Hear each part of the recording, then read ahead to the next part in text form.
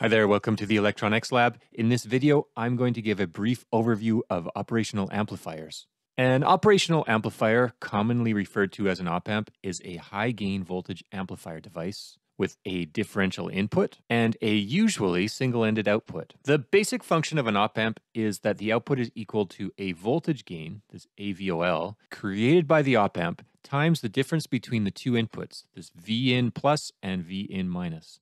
The voltage gain is very big, and at first glance, this might seem like a silly function, but op-amps can be used to create circuits with a wide range of functionality, with some of the more common ones being non-inverting amplifiers, which create a controlled gain based on the value of the feedback resistors, inverting amplifiers, which create a controlled gain based on the value of the feedback resistors also, but for this circuit, the output is 180 degrees out of phase with the input, voltage buffers, which buffer the input voltage from loads at the output, and filters, which allow some frequencies to pass and block other frequencies. The original op-amps were actually made using vacuum tubes and not semiconductor devices. They were invented in 1941 by Carl D. Schwartzel, but first commercially produced by this Clark Gable-looking fellow, George Philbrook. Philbrook's op-amp had a gain of 20,000, a gain bandwidth product of 1 megahertz, and an input impedance of 50 kiloohms. The first semiconductor-based op-amps were built with discrete components assembled together on tiny circuit boards. And 1964 saw the release of the first monolithic IC op-amp, the MU-A702 from Fairchild Semiconductor. The monolithic just means that it's an integrated circuit inside a single chip. Modern op-amps are all monolithic. The MU-A702 was invented by Bob Weidler,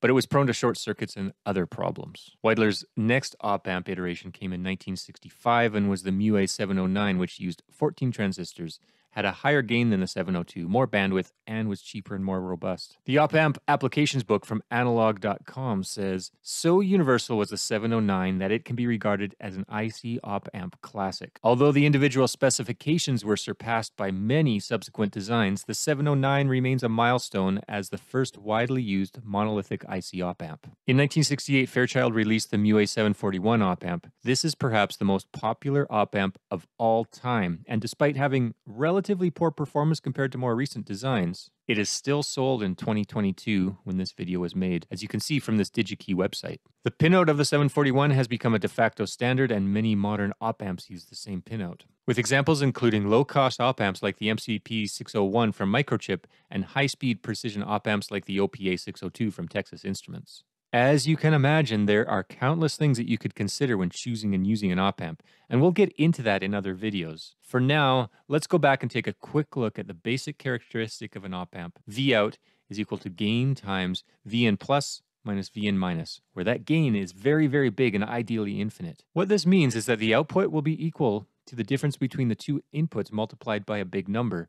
But that number is so big that that output's going to be limited to this Vs plus, so the positive power rail at the positive peak, and Vs minus, or the negative rail at the negative peak. Now, this might seem kind of weird and not very useful, but there are in fact many things you can do with op-amps, as I listed earlier, and we'll see many of those in upcoming videos. But for now, to help with the understanding of how this basic characteristic can be used, it's easier to start with the assumption that you're dealing with an ideal op-amp, so that non-ideal characteristics don't affect the operation and understanding of the circuit. The first ideal characteristic is that the gain of the op-amp is infinite. This means that the difference between the two input voltages gets multiplied by a number so huge that the output is going to be either at the maximum positive value or the maximum negative value. Second ideal op-amp characteristic is the input impedance is infinite.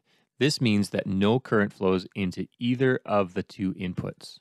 Third, output impedance is 0. This means that the output voltage will not be affected by load. So internally, you can think of the drive for Vout being some kind of dependent voltage source that's driving the load.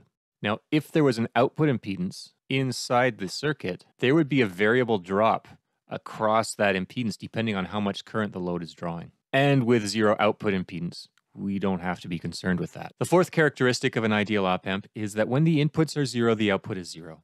This is what you would expect from an ideal op-amp, but is good to point out so that you understand there is no DC offset at the output. And fifth, the bandwidth is infinite.